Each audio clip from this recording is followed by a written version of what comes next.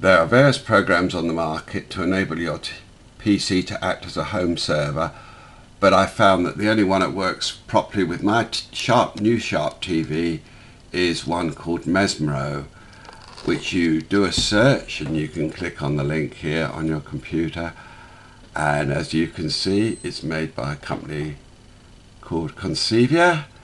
And if we look under company news, it will tell you that they're actually in CES at the moment in Las Vegas demonstrating the product. What it is, it's a fully featured DLNA media server that lets you stream all your movies, TV shows and music to your TV, and it fully supports Panasonic TVs, Sharp Aquos TVs, Pioneer, PlayStation 3, Xbox, Sony Blu-ray, Apple iPad, Apple iPhone, HP touchpad, and a lot more other media devices. So it seems to be very compatible with many devices out there. Now, once you've downloaded it, which you can do on their website, you will get a shortcut on your desktop, and then all you have to do is click on Mezzmo, and then it will install, and you trial version, then you can click continue, and it would, if your TV is on network, it will immediately pop up a box down in the bottom corner here and detect your TV automatically. And then basically that's all it is. You get the music, photos and video folders up here, which you can create your own media list or set it up how you wish,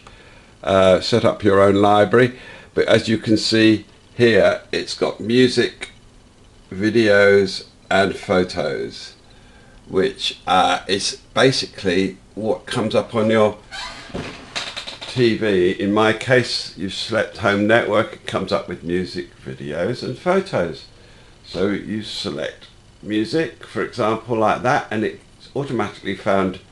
the 3 folders. There they are on the TV. So if I select music, I go to folders, and then my music, which is in my documents, and then I can play directly from my PC the music that's on my PC, and I can go back and select photos, and again select photos on here, and then I can select any photo folder that I've got under my pictures, which is also in my documents on my PC. I'll select some photos here which I recently used, there we go, just to sell my car on eBay. Or you can go back and select video, which again on your PC, and I select video, folders, my videos, again they're in my documents, and I can select a video here, for example, which I created, and play it.